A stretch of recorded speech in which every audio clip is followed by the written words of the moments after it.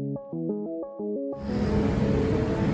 here I am in downtown Toronto. It's the first time I've been down here in about 4 or 5 months. I've got my my pandemic wear on. I'd say it's kind of interesting. I'd say we've got a good 60 to 80% of people that are wearing masks all the time, and you know, that's kind of heartening, because you know, if this is going to be the reality that we're dealing with, then we have to adjust our lives until we've got this thing under control. So my sort of co-vlogging that started a few months ago with a bit of disbelief and anger is kind of turning into a little bit of hopefulness and resiliency around what we need to do to at least get through this this point in time that's a bridge into a healthy world again.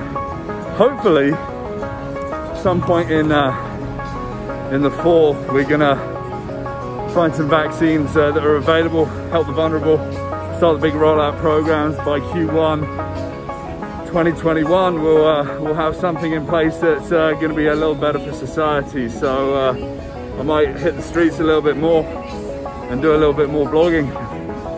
So interesting times, interesting futures. The future is what we make it, and right now I think Canada's making the most of what its future is going to be.